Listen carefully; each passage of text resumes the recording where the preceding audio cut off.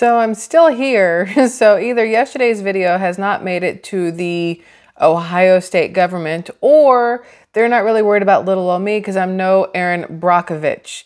I will say that Aaron Brockovich went to East Palestine, Ohio a few weeks ago when everything was kind of popping off, I guess is the right term here. And I haven't really seen or heard anything from her or about her since the 1 or 2 interviews that she did. So hopefully she's still looking into everything. If you guys have heard anything or seen anything that I may have missed regarding her trying to help the people of East Palestine, Ohio, I would love to hear it. So please let me know. Quick update, y'all, on yesterday's massive fire in West Easton, Pennsylvania yesterday morning. The ATF is now out investigating. And for those of you who are thinking to yourself, why would the ATF be investigating a fire? Let me explain why the ATF investigates. As a rule, ATF helps investigate fires that involve more than $1 million in losses, the injury or death of a firefighter or policeman, or any other loss of life, or where the cause is unclear or involves explosives. So we know that there were no lives lost, so it's either the over $1 million or the shady AF whole thing regarding the fire at that warehouse in West Easton, Pennsylvania. Now, ironic that we discussed yesterday in regards to the fishiness of the entire warehouse going up in flames all at once, like literally all at once. Also interesting tidbit, there was a medical waste disposal company in there.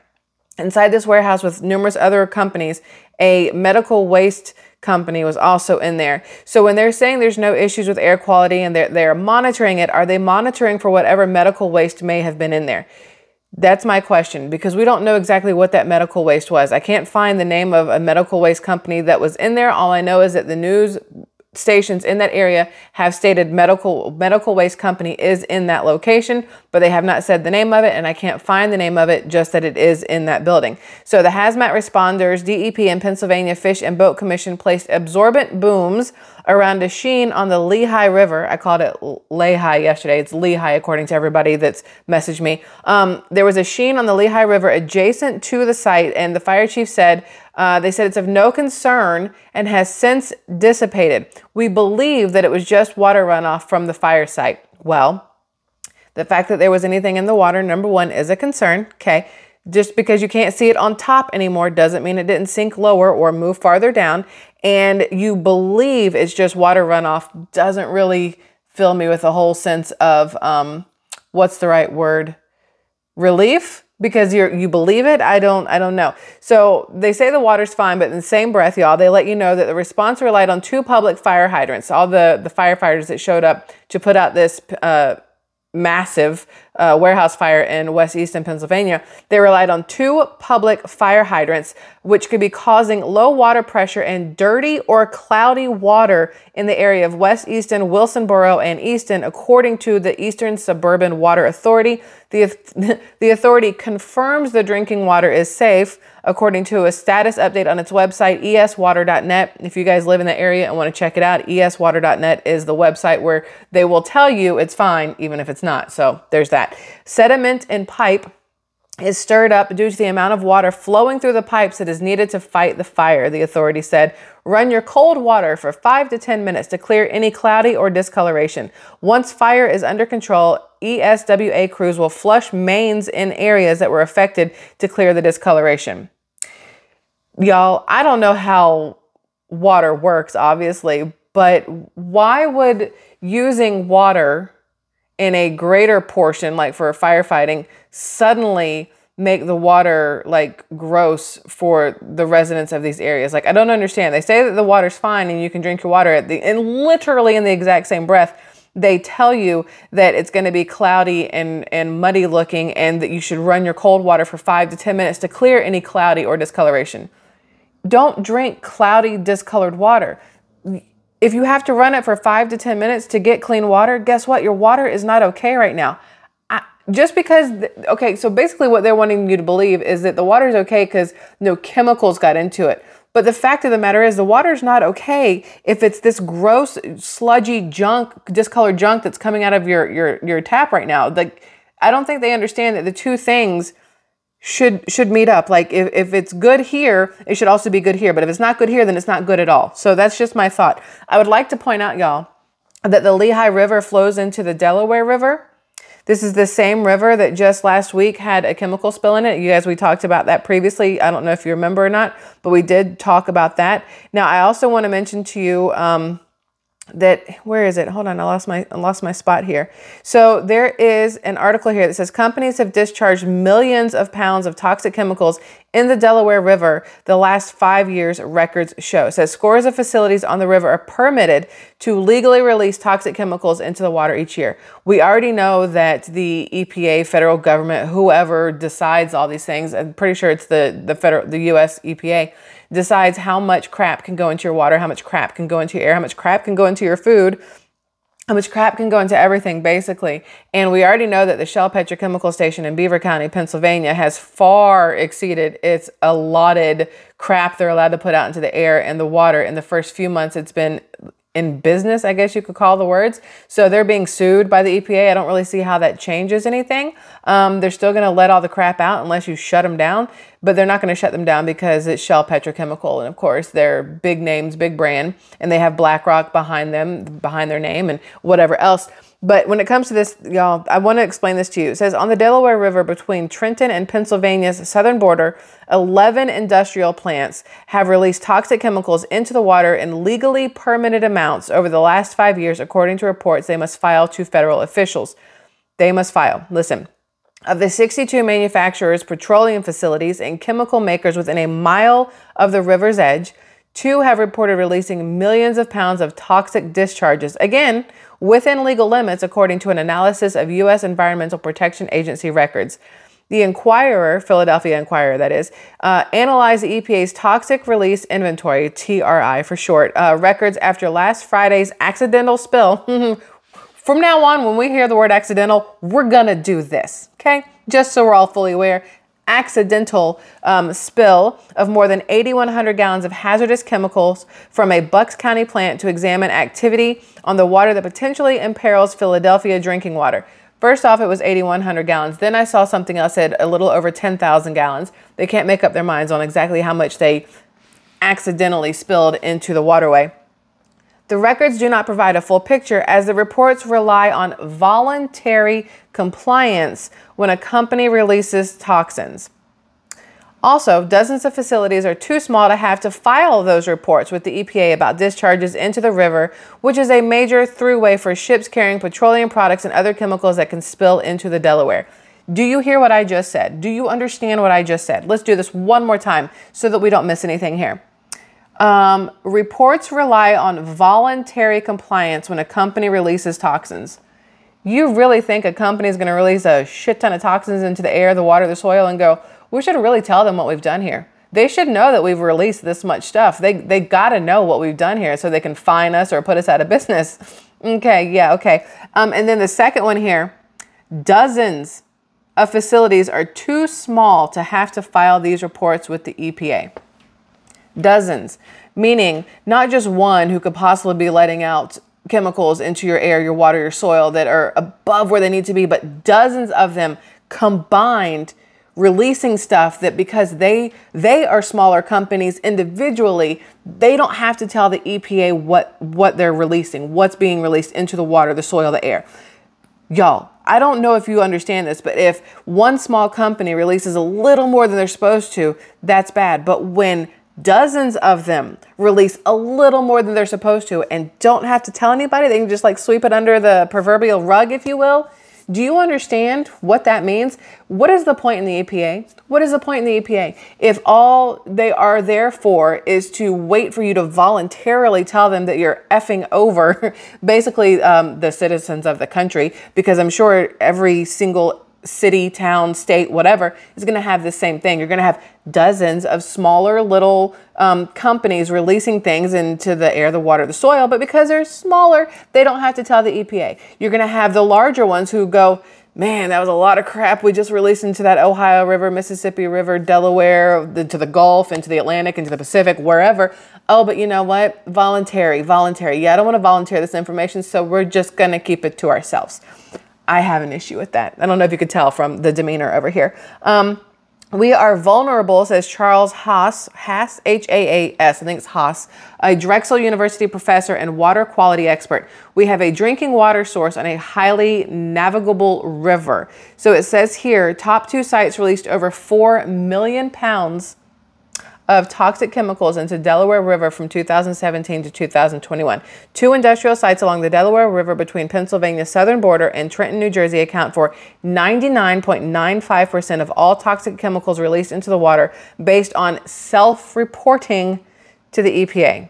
Both are downriver from Philadelphia's water supply. Table shows the combined amounts for a 5-year period. Look, what I'm going to do is put a link to this Philadelphia Inquirer article into the pinned comment of today's video so you can see all of these places.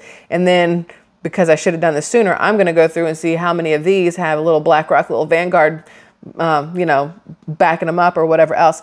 It says 6 of 11 industrial sites that reported toxic discharges within the last 5 years have released carcinogens, cancer-causing, just so we're fully aware, or slow-degrading bioaccumulative toxic chemicals, PBT for short, according to the EPA's database. However, only 2 facilities, the PBF Energy Refinery in Paulsboro, Gloucester County, and the Monroe Energy Refinery in Traynor, Delaware County, accounted for nearly all of the chemicals discharged. Together, they account for 4.4 million pounds of toxic chemicals emptied into the river since 2017 that they know of. That they know of. That's how they need to end this thing. That they know of.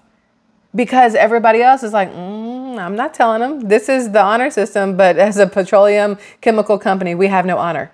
So they're probably not telling them. I mean, like, would you? I mean, you and I would because we're good people, but most companies, they're going to watch out for themselves because I don't know if I've said this before, but hashtag profit over people.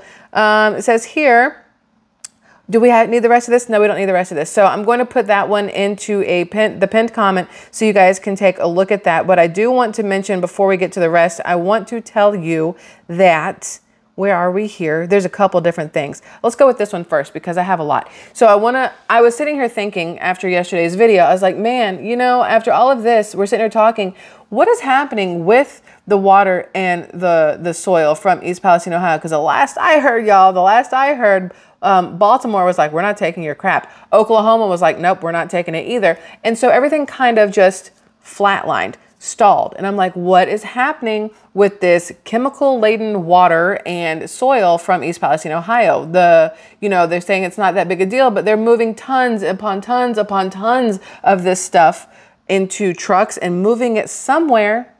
Where's it going right now? So according to this, East Palestine water and soil cleanup could take another 2 months, the regulator tells Congress. Like, they're having to keep up with Congress. So it says here, cleanup of water and soil that was contaminated by the February 3rd train derailment in East Palestine, Ohio, should be completed within the next 2 months if the current pace of removal continues, the Ohio EPA Director Ann Vogel said. We are seeing as many as 40 to 45 trucks a day taking soil out of East Palestine this week. Vogel told a House Energy and Commerce Subcommittee on Environment, Manufacturing, and Criticals Material hearing chaired by U.S. Representative Bill Johnson, the Marietta Republican who represents East Palestine in Congress.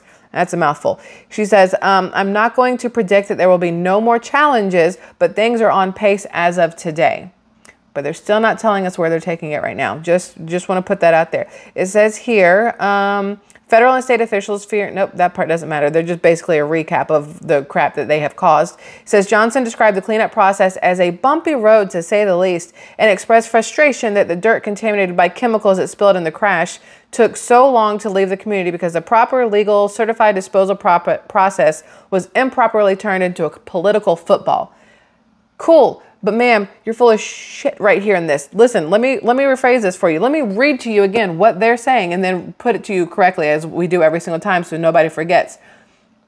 She expressed frustration that the dirt contaminated by chemicals that spilled in the crash took so long to leave the community.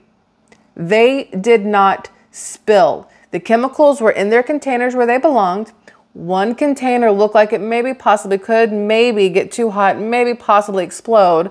So Mike DeWine, the governor of Ohio, and local officials decided to open it, the one, and then willy-nilly opened 4 other ones and pour them into the ground and then decided to light them on fire. So this right here, chemicals that spilled in the crash, that did not occur. Please keep that in mind. Again, I've said it since day one. They will try to change the narrative every single time they write something. And hopefully by the end of it all, you have forgotten where it started. Where it started was complete negligence on the part of Ohio and on the part of Norfolk Southern and the part of the EPA. All 3 of them effed it up big time in the beginning. And now they're trying to slowly, again, sweep it under the proverbial rug as it moves on and on and on. And they change their wording every so often so that you forget exactly what they have done to the people of East Palestine, Ohio, and numerous surrounding people in different counties, different state lines. Like, do not forget, okay? That's all I'm saying. Do not forget exactly how this started. Don't think about where they want you to think it is now, and you know it's not a big deal. We're just moving soil around. We're just gonna move some soil from here to over there. It's fine. We're gonna move some water. It's not a big deal. We're gonna have an Easter egg hunt this weekend for the kids in East Palestine, Ohio. Great that you're getting back to life, but don't forget this is a big deal. Do not forget where it started, and that's what I gotta say. This says, I do wonder if this train derailed in inner city Philadelphia or an affluent Chicago suburb rather than rural flyover country Ohio, would those communities get the same treatment? Governor Mike DeWine earlier this month expressed frustration with the slow pace of removal, blaming red tape that he believed the U.S. EPA needed to cut through, and calling on Norfolk Southern to identify and authorize more hazardous waste disposal facilities to take more than 24,000 tons of contaminated soil.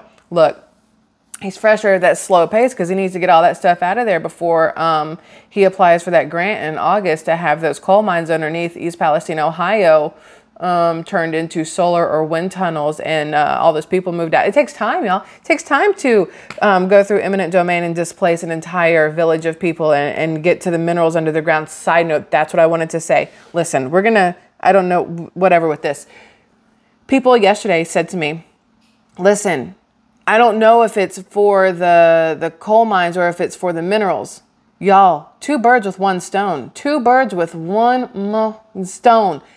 If they are able to get to coal mines, they got to dig all around all these places to do what they need to do. They're going to hit the minerals too. The minerals over in Pennsylvania, you got cobalt. And I know I'm jumping around because I had this for later, but the minerals over in, let's see. You know what? Let's read it this way because I made like a little note. Okay, you ready? As far as what we talked about yesterday, I want to point out that my theory on the land grab of East Palestine, Ohio by its own government to utilize those abandoned coal mines for the government grants is my opinion. Y'all, it is my opinion. I don't have factual paperwork in front of me. These are just dots that I have connected. Do I think there is factual paper trail that would prove the theory? Yes. Yes, I do. 100% do I believe that.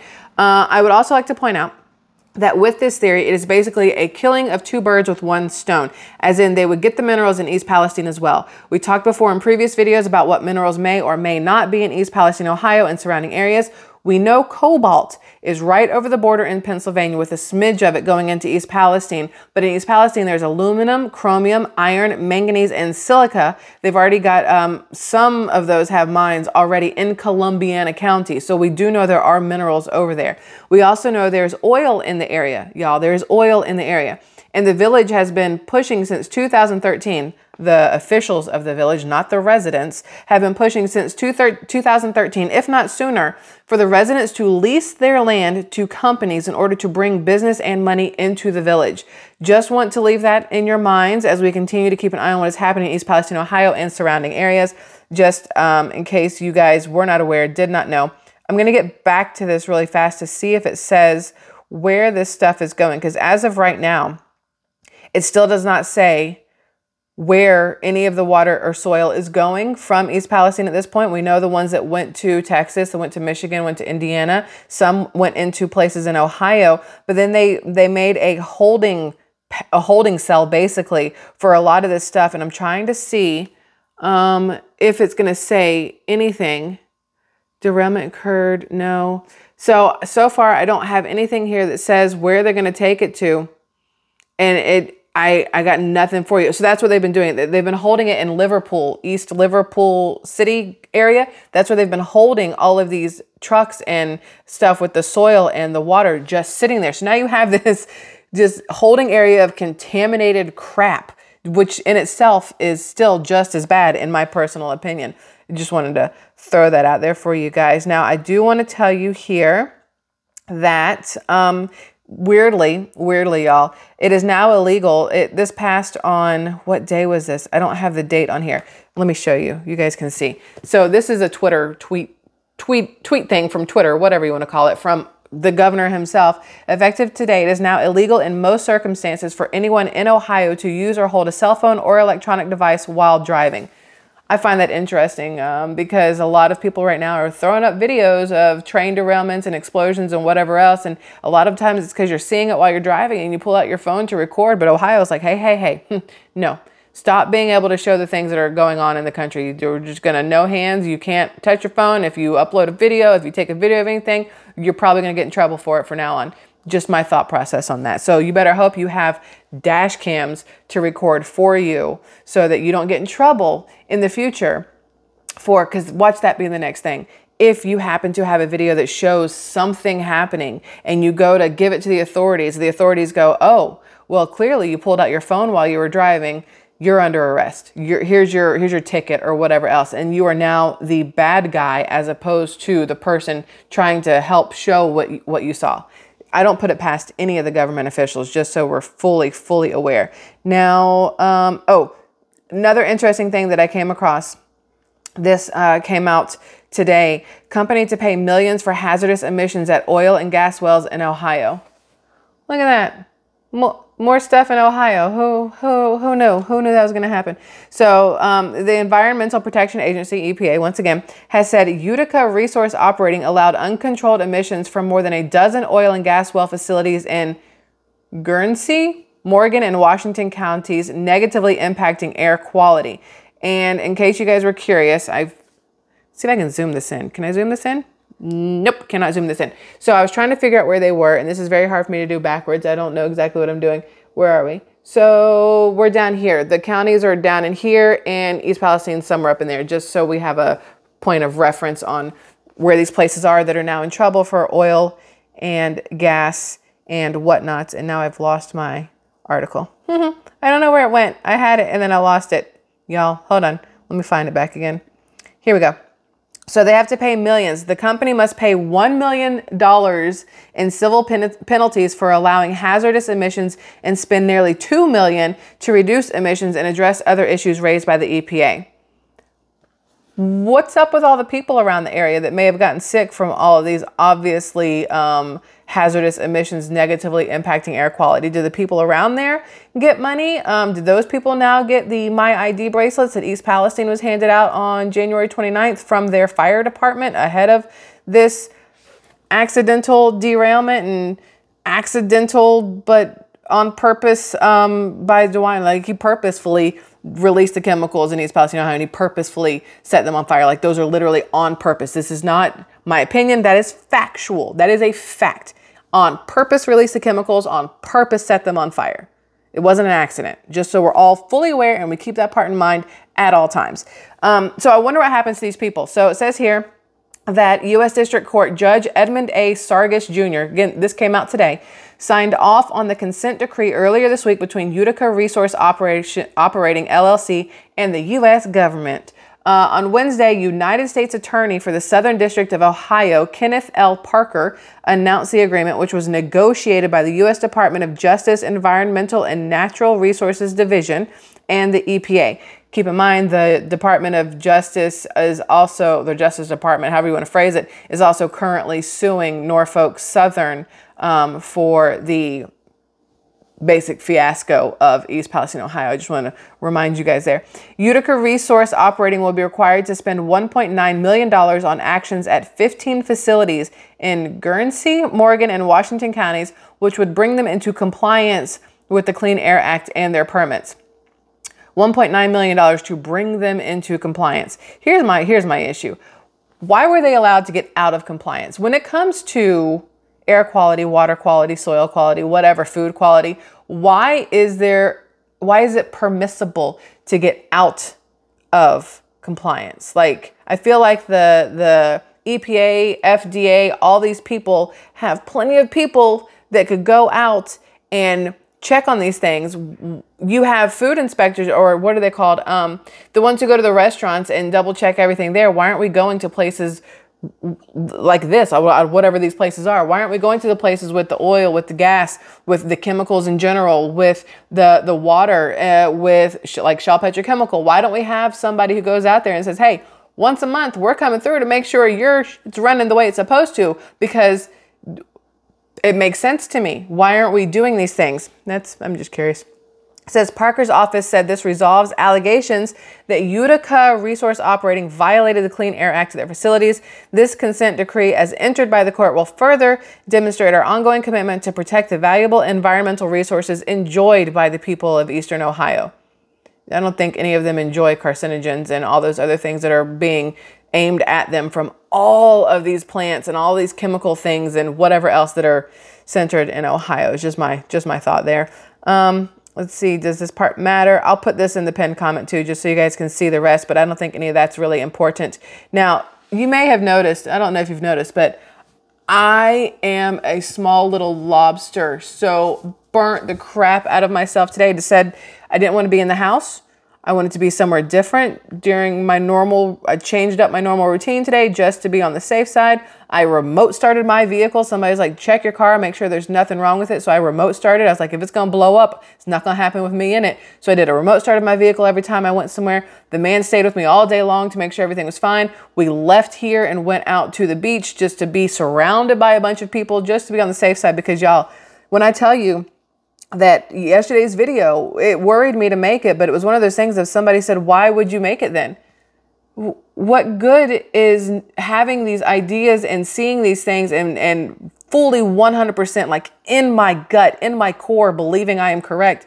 What good would it be to not put it out there? Like, I don't understand that. Why would you know something or think you know something and just keep it to yourself when that could potentially continue the harm of other people by keeping it to yourself?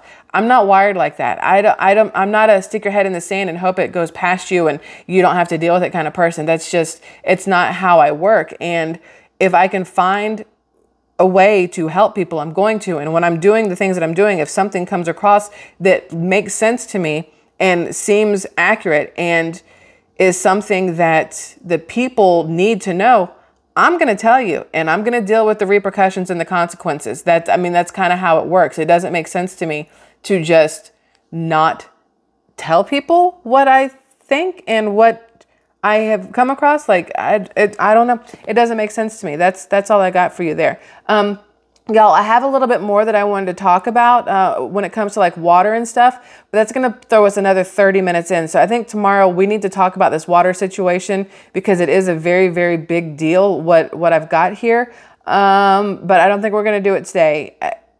It's a little too much for today. You guys would be like, ma'am, I'm overwhelmed. So I'm not going to do it to you today. We're going to do it tomorrow. I'm going to put the things that I have here into today's pinned comments. So if you want to do a little extra reading for the 2 or 3 little paragraphs that I did not go over, you can check that out there. If you want to look at the companies in the Delaware River toxic release, I guess you could call it, those will be in the pinned comment also. Listen, I love you all. I thank you all like immensely for your concern.